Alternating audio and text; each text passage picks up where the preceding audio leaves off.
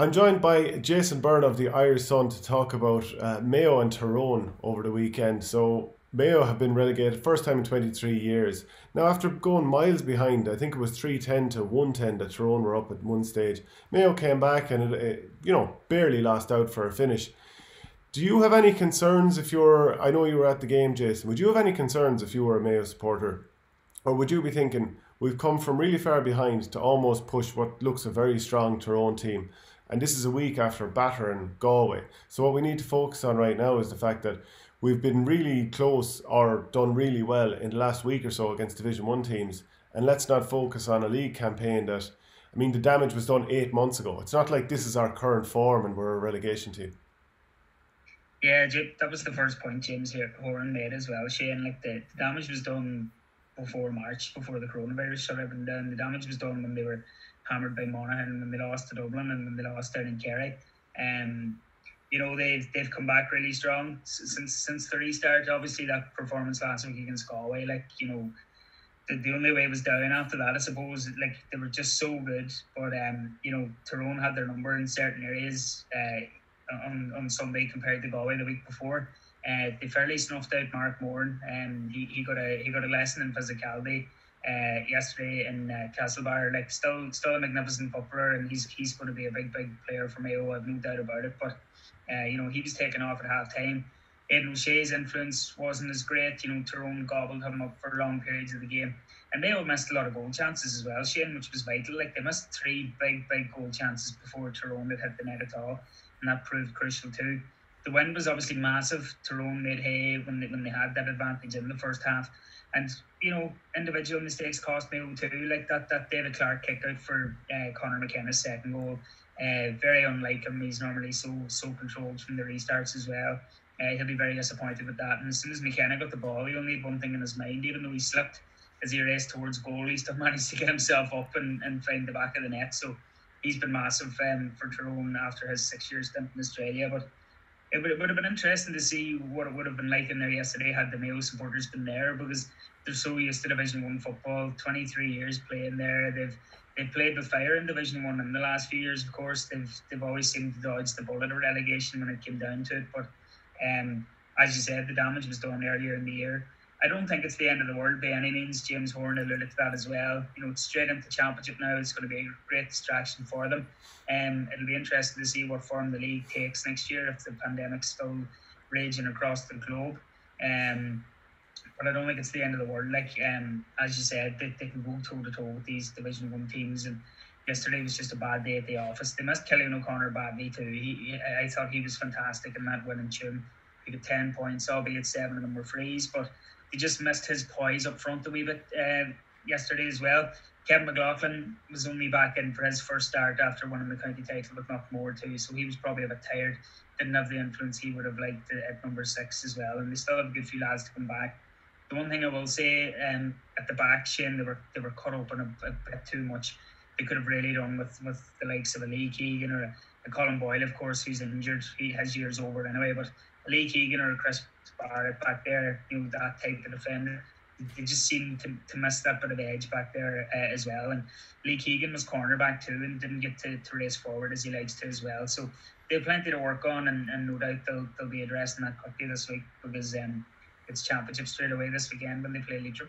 One would expect that Mayo will get promoted again next year, possibly win a Division 2 title, and they won the Division 1 title last year, so I don't think it'll bother them that much in the grand scheme of things. So some of those things that James Horan is trying out at the moment, Kevin McLaughlin at 6, some of the newer players coming in, I know he mentioned Mark Moore and it didn't work out for him, but Oisin Mullen, even the fact that Lee Keegan is corner back, now that we've seen 2 games where that's happened.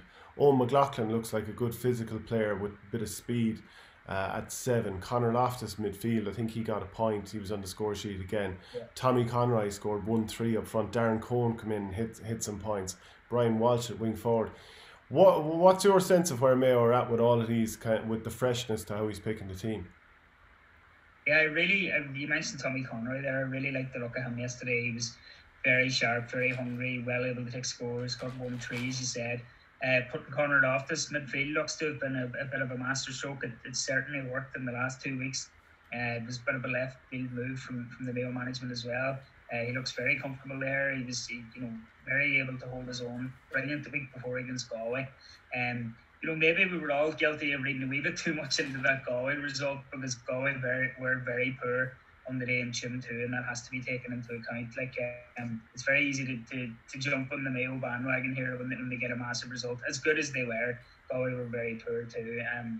Tyrone were much sharper in so many different areas yesterday in Castlebar.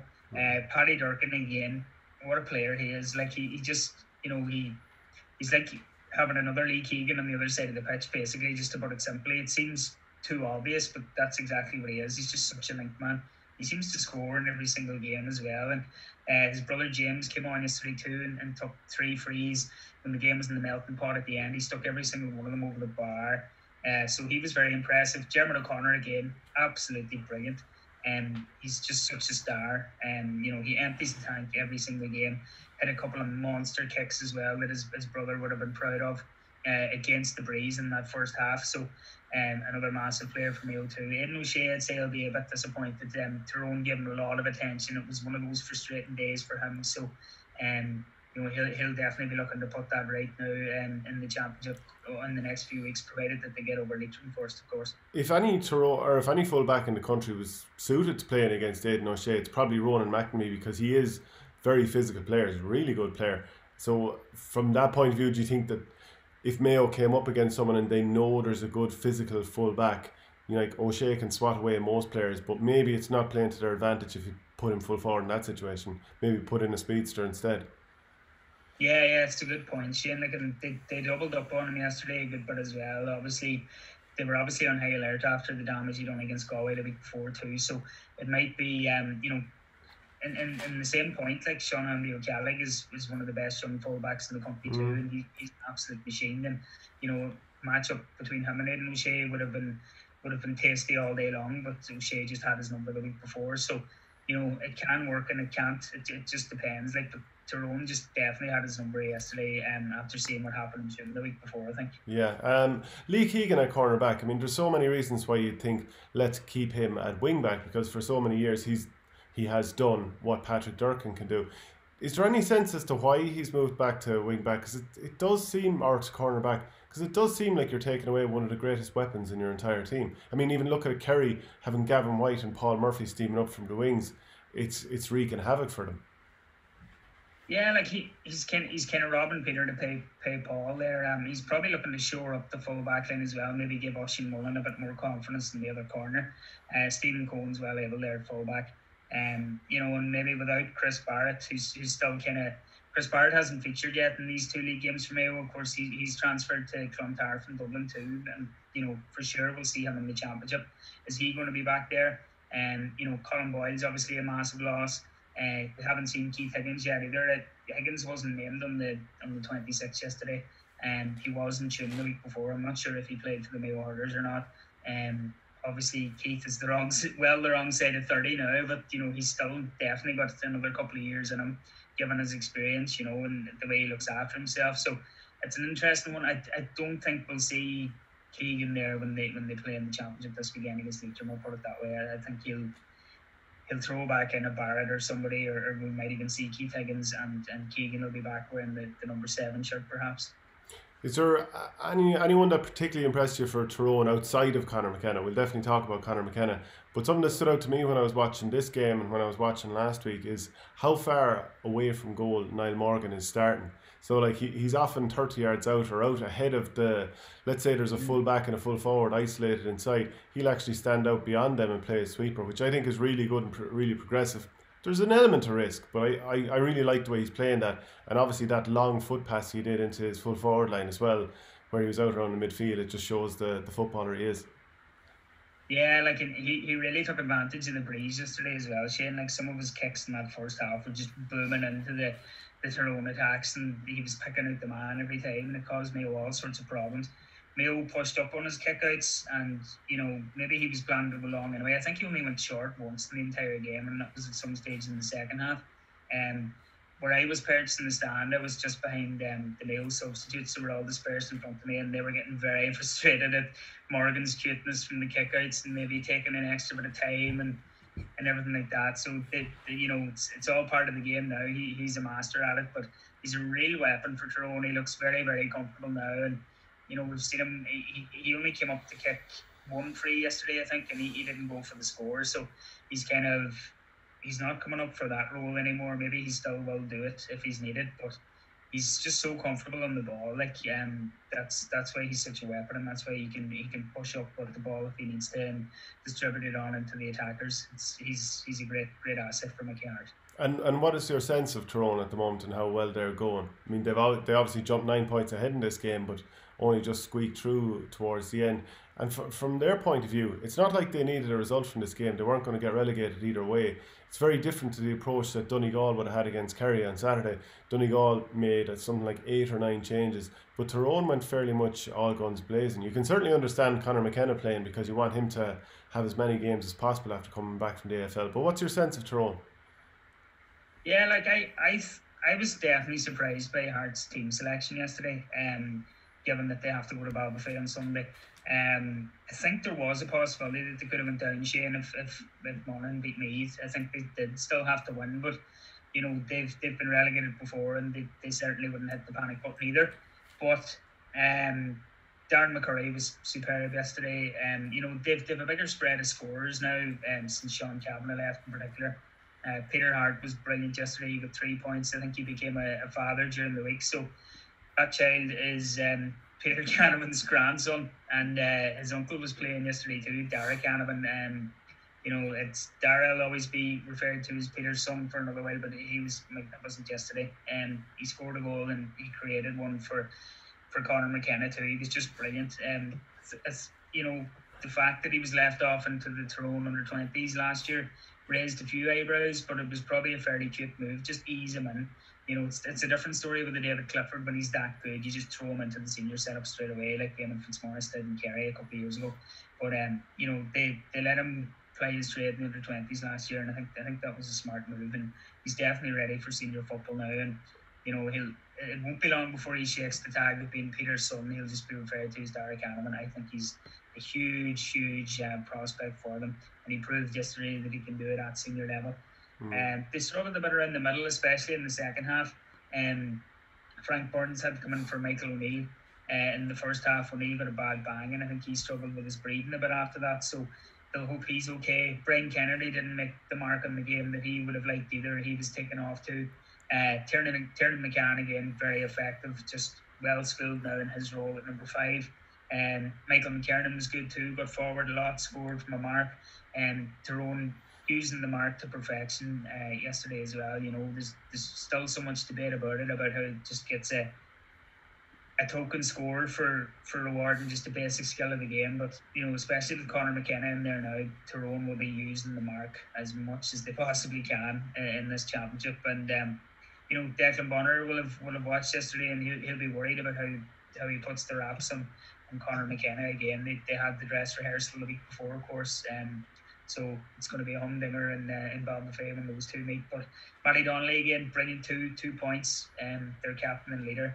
He looked very, very sharp, and they were very hungry. Even though they did ride their luck at times when Mayo missed those goal chances, but their game management in the final stages was brilliant too, and they kind of shut Mayo out and oversaw it. They survived too. Conor Miller getting a black card, so he was off for the last 10 minutes.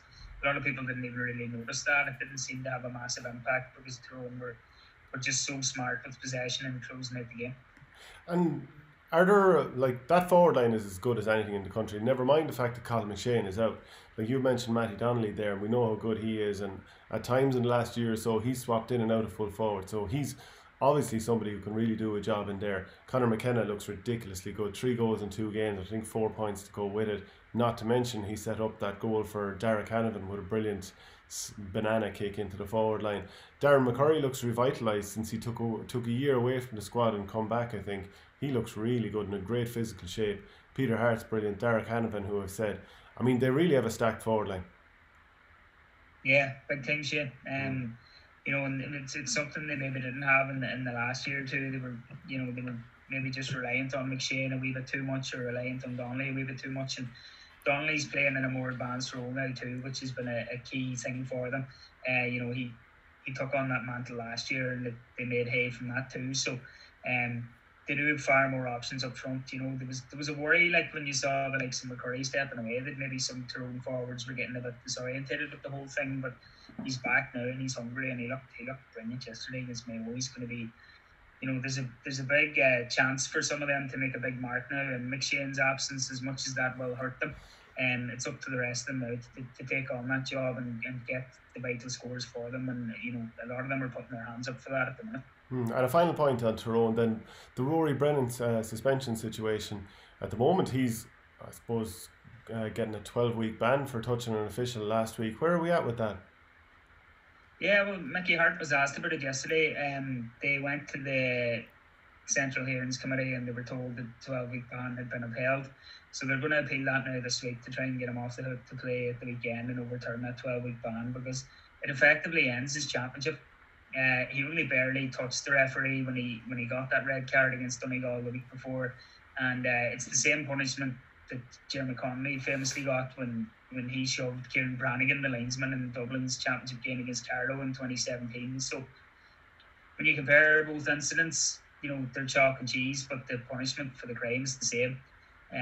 Mickey Hart certainly isn't happy with a 12-week suspension for what happened. So they're appealing it. He didn't say if they would go to the DRA if they needed to, but you would think that they'll throw everything at this to try and get him cleared to play in the championship, because a 12-week suspension for the year that's in it means good luck for the year, really.